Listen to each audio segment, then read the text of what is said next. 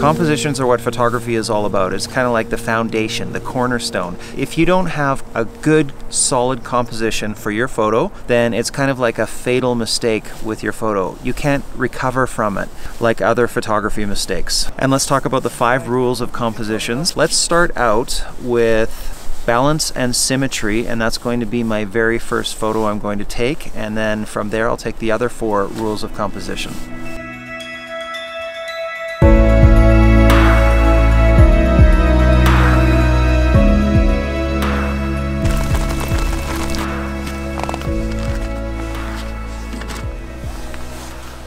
So rule number 1 is balance and symmetry. So that means that we want kind of an equal amount of weight on the left side of the photo as compared to the right side of the photo. And that's pretty easy with this composition. This lake is kind of made with a good bit of balance and symmetry, but I would line that up right there, and that gives me equal balance on each side. It's kind of like there's an anchor on the left and an anchor on the right. The next rule is foregrounds, and take a look at this beautiful foreground, and this just helps with the overall storytelling. I've got a tree on the left hand side, and I don't want to have a tree just on one side. That creates an imbalance, so I'll crop out that tree just by rotating the camera, move it a little bit left, get it down low, and there's a really interesting foreground there for this shot. So that's rule number 2, is have a nice non-cluttered, non-busy and non-textured foreground. Here's another example of foreground, and I say this one doesn't work. It's too busy, it's too messy, too textured. So that's why I'm looking for something just smooth and non-textured for a foreground. And rule number 3 is the rule of thirds. And I put this tree on the left 1/3 line, and it looks pretty good. But see, if I were to put it over here, it creates an imbalance. If I put it exactly in the middle, it just doesn't look right. So I can put it on the right third or the left third, and that is the rule of thirds.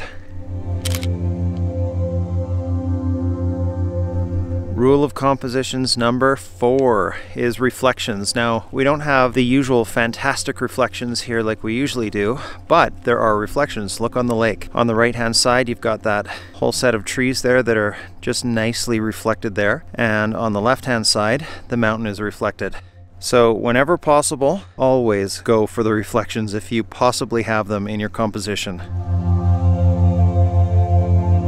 So this composition here is using both balance and symmetry and reflections. So you can see that there's an equal amount of the trees reflected off the water, and that gives that nice sense of balance and symmetry from top to bottom.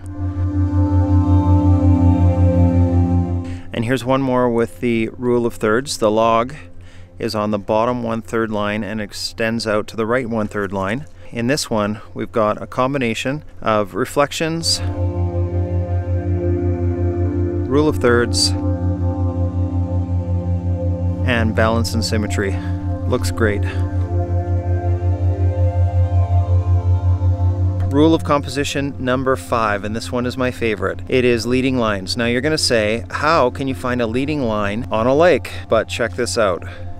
There happens to be one log that's pointed out towards the lake, got that really interesting rock triangular shape, and the leading line creates something that points the viewer's eye to the back of the photo. And I have that leading line on the left 1/3. So now what I'm doing is I am doing what I call rule stacking, and we're using all 5 rules of composition in one shot. We've got reflections, we have balance and symmetry, we have a beautiful foreground, we're using the rule of thirds, and we're using leading lines. Look how nice that composition is. I mean, it is just, it's gorgeous. Right about like that. Just a beautiful composition. And this is a beautiful photo.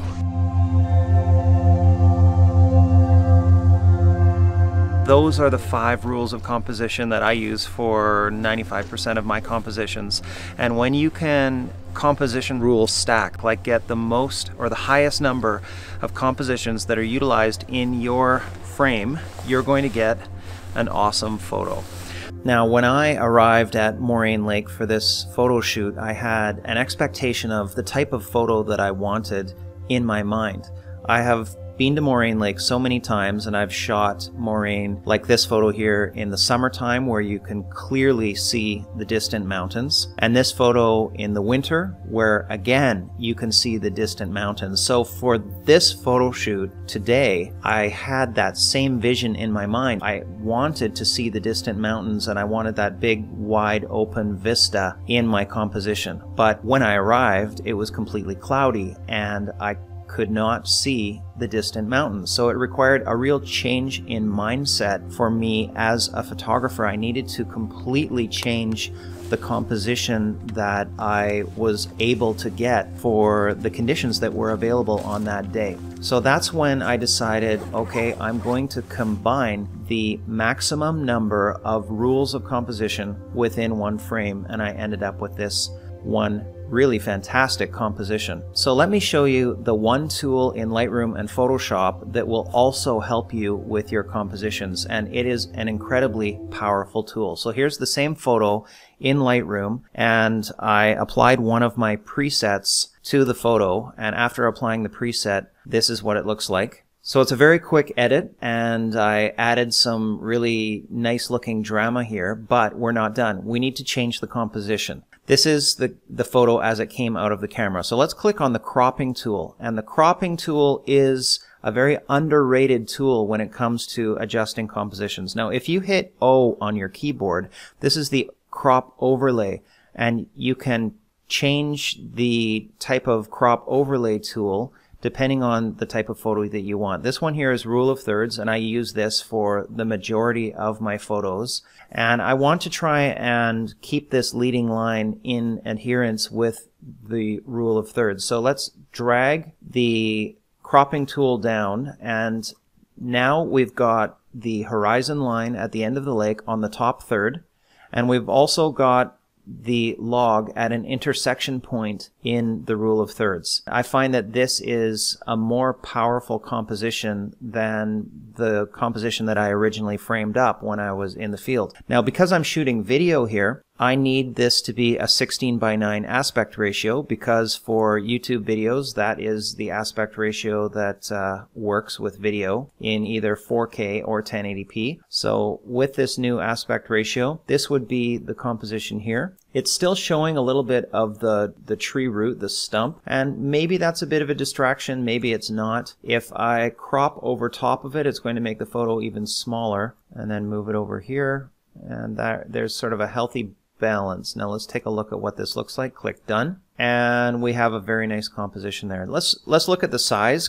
Click I on the keyboard to see what is still left over, and it's still 6400 pixels wide, which is very large. I shot this with a Nikon D850 camera, so there's still lots of room there. So there is a nice, solid, and powerful composition, and I used the rule of thirds, I used the cropping tool, and really the cropping tool is the most powerful tool that you can use to further adjust your compositions after you get home. So I know that we always say this, but if you liked this video, then please hit the like button, leave a comment, and let me know what you thought about stacking the rules of composition.